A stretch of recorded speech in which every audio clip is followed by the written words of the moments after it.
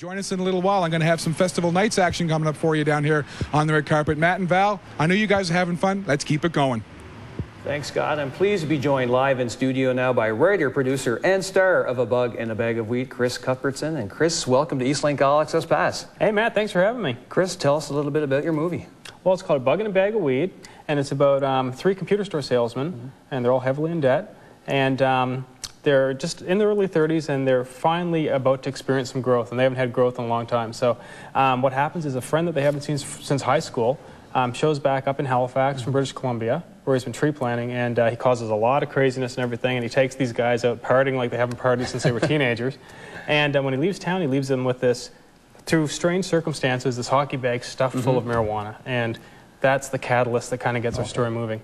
So it's a fish out of water story. Now, you wrote this movie as well. Take us through the writing process. How does that happen for you? Well, I first came up with the idea of this, if you can believe it's 11 years ago. And it's taken this long to actually get it made. And in the last 5 years, I joined together with some really talented other filmmakers. And we created our own little company called After Dark Productions. And the names are Drew Haig and Michael Mason and Nico Lorenzuti. And we really focused on this project. And we moved out from Vancouver to Halifax.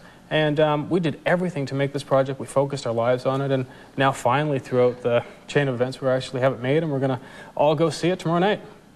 Chris, how important is a festival like this to, I don't want to say small-time movie producers or writers, but when you're trying to get a movie made, you know, you can get it screened at a festival like this, how important is it for guys like you? Oh, it's extremely important, and we are so happy and excited that the Atlantic Film Festival was willing to place our film in their schedule and everything, and we've just been having a great roller coaster ride for the last couple of weeks, and we've been busy running around making posters, putting up a new website for the film, and everything that's involved, and it's been very exciting, and doing all these interviews with you and everybody else and stuff, and just having a whole lot of fun with it. And the whole community, well, even when we made the film, everyone's really supported us and really helped us out and cut us some really good deals to do everything we had to do, because it's a low-budget film, and it's under $500,000, and even under those circumstances, none of us got paid. Exactly. So that shows you how fast the money goes. So it's a very exciting opportunity, and the Atlantic Film Festival, with all the exposure, it's the sort of thing that can give a film like this a lot of life. Excellent. Yeah. Chris, we're going to take a look at a clip here now. Sure. Why don't you set this up for us? What are we going to see? Perfect. We're going to see a scene from the movie. I play one of the computer store salesmen named Peter Jordan,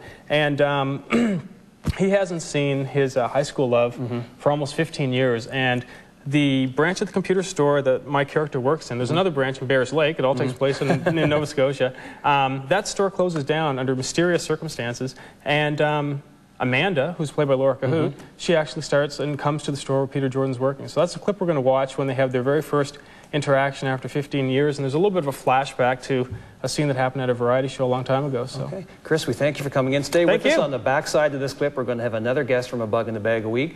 But right now, let's take a look at the clip. Hi there. Amanda. Hi. How much have you sold today? Sold? I've sold 1 computer, and I have 2 more going out this afternoon. I have a customer coming back. I gave out 3 business cards. I was just kidding. I'm just kidding. Oh. This is so great. The old gang all back together again. Hi, Ramel. So, I hear that Stan and Willie had quite the night at your place the other night. Just like old times, huh? This one's for you, Amanda. Yeah, kind of. So, I really like the sandwich shop up the street. The sandwiches are the best. Have you been there? Yeah, sandwiches are good. They use all different kinds of...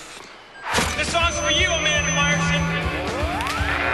Bread. Bread, and the stuff that they put in the middle of... Bread. Bread, yeah. Whatever you like. Whatever you like. Yeah. Sandwiches. So do we have a lunch date or what? Yeah, that would be great. Tuesday. Oh, this bread's for you, Amanda Myerson. And we're pleased to be joined in studio now by Amy Kerr, another member of the cast of A Bug and a Bag of Wheat. Amy, welcome to Eastlink All Access Pass. Thank you for having me. Amy, tell us a little bit about your character and what happens in the movie. Well, my character's name is Mandy, and she actually plays a stripper.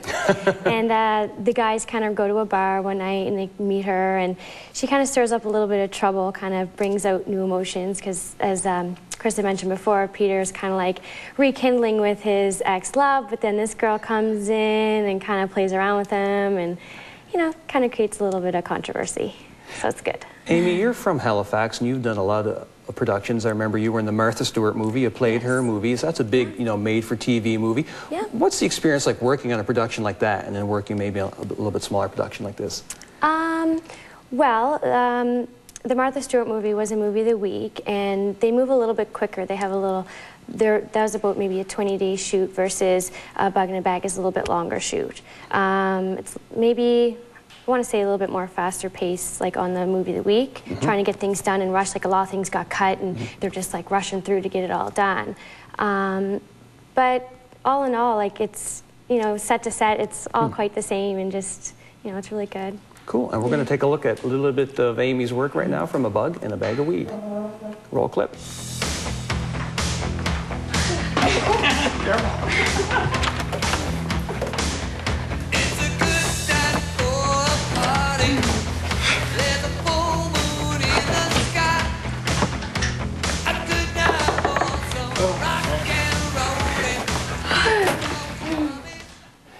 Amy, a lot of buzz about this movie at this year's festival. People who want to see it, where can they go and what time? Oh, Park Lane at 9:20. However, it's sold out, so those people that don't have tickets, I'm sorry. You'll have to wait till it comes out in theaters or, you know, TV. Final question for you, Amy. Yes. You're from this area. How important is the Atlantic Film Festival to people like yourself? Oh, I think it's very important. It's just a wonderful way to showcase local talent because a lot of things are made here and not a lot of people get to see some things. So this is just such a wonderful opportunity just to showcase the talent that we really do have here. Amy, thanks for coming in and best of luck tomorrow night at the big screening. Thank you so much.